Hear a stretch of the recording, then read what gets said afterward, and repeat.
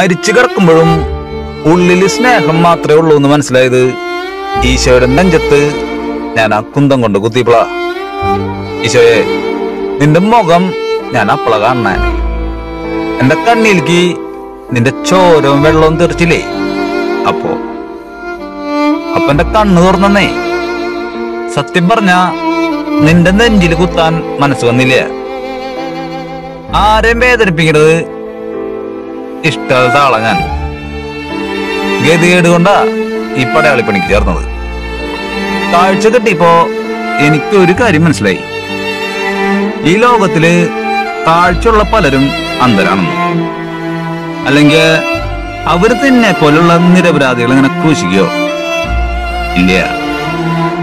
അന്ന് കാൽവരിന്ന് തിരിച്ചിറങ്ങുമ്പോ ഞാനൊരു കാര്യം തീരുമാനിച്ചു.